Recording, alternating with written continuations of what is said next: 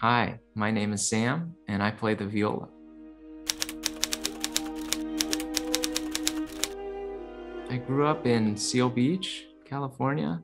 My family was very into music. They would drag me to classical concerts, and they would drag me to operas when I was a young child. And I remember enjoying the overtures more than anything else. So I remember dancing around the house conducting the Marriage of Figaro overture by Mozart. I had many other interests. I was on the baseball team. My dad was actually a baseball player at UCLA, where he met my mother. And my older brother went to UCLA. And so it was always sort of my goal to not let the family down as the youngest.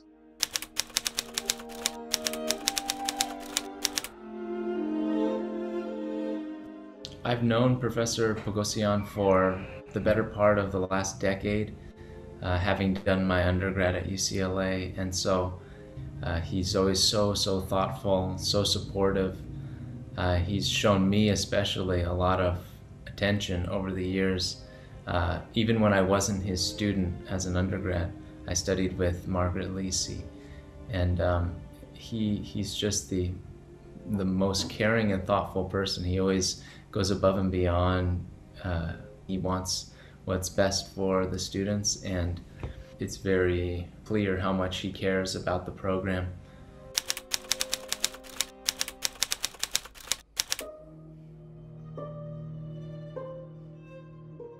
It's an ancient spiritual melody written by Gregor Narakatsi. It's an interesting task, a challenge to play the role of the drone, because the drone is meant to be a supporting role, but the drone is unchanging and it sustains indefinitely. It sort of creates a mesmerizing or hypnotic sound, and then that allows the melody to sort of float above and be extremely expressive on top of this velvety carpet of sound. You can hear the deeply religious character of his music in this melody, especially on the cello. I think it's such a perfect instrument to play this tune. The register and the timbre of the cello, it really captures the spirit of the music and the melismatic vocal quality of the melody.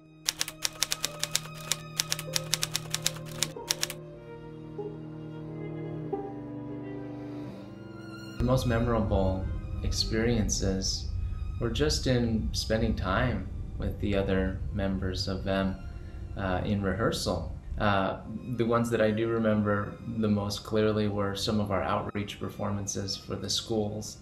And the kids are so respectful, and they're so sweet, and they're so appreciative of the music. When we would play a piece that they recognized, one of the Komitas string quartet arrangements, it's so much fun for me to get to participate in sharing the music that we love so much, that we are so passionate about, with the next generation. I think that's really what has driven me to become a teacher. It's why I love teaching. I see it as sort of my chance, my opportunity to do the same, to provide that same spark, that same interest in my students, to want to pursue music, to sort of open their eyes to this world of music that maybe they didn't know about before.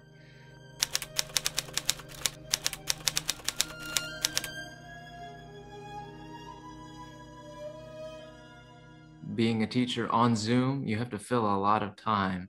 So you have to just be able to keep talking and talking. I really enjoy working with middle school level kids because they're at that age where they don't know everything yet, and they're still young, but they're starting to hit the level, at least in music, where they're really starting to have quite a bit of facility on their instruments. So it's a great time in their life to inspire them, hopefully, and I will definitely try to steer as many of them towards this great, rich heritage of music from Armenia, and hopefully some of them are as appreciative of it as I have been.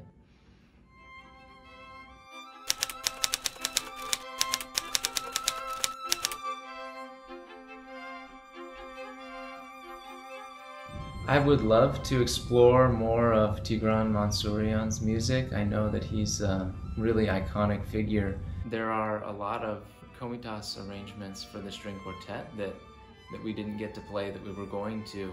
We really only tackled a handful, maybe 4 or 5 of them, but there are, I think, 13 or 14, and I would love to be able to play the rest of them and continue to play them throughout my life.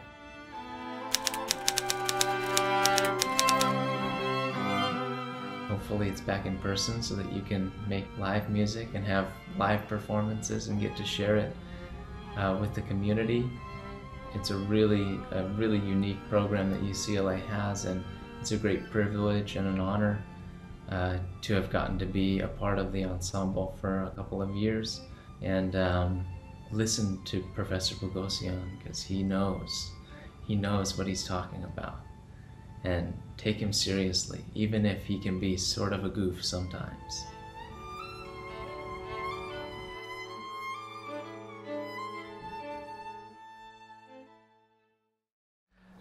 Vache Sharafyan is one of the most important contemporary Armenian composers and a personal friend of mine. He's perhaps, after Tigran Mansourian, the Armenian composer that is performed most frequently outside of Armenia, including by such global stars as Yo-Yo Ma and Yuri Bashmet. I would say Sharafyan's musical language is especially noticeable for its romanticism, its lyricism, and a very unique color palette. He writes beautifully in a variety of genres, from big orchestra, he has operas, he has ballets and symphonies, to an enormous output in the world of chamber music. He also writes beautifully for the strings, so the work that you will now hear, called Viola, is written in 2008 for a violist, Maxim Novikov. So when I asked Sam Lorenzini, the violist of the VEM Quartet, to choose a viola work, he was really captivated by this particular piece. And I think he did an absolutely incredible job learning it and performing it beautifully. Of course, it helps that he worked with Vache Sharafyan directly, sharing with him his preliminary drafts and also getting feedback and comments from Vache Sharafyan. I love about this piece many things, but also its title, which has some wit in it. In general, Vache Sharafyan's titles are very colorful. I can mention some of them, such as Adumbrations of the Peacock, The Sun, the Wine, and the Wind of Time. This is the work that Vache wrote for the Yo-Yo Ma and Silk Road project. Or Serenade with a Dandelion, The Morning Scent of the Acacia Song, etc. This one is actually abbreviation of 3 Latin words: Vita, Origo, Laudis, the life, the origin, the praise. And as composer writes in his notes, this means that the performer must show as much of the instrument possibilities as possible and to praise and glorify the viola. And I'm sure you will see after watching the performance how beautifully Sam Lorenzini does just that. Enjoy it.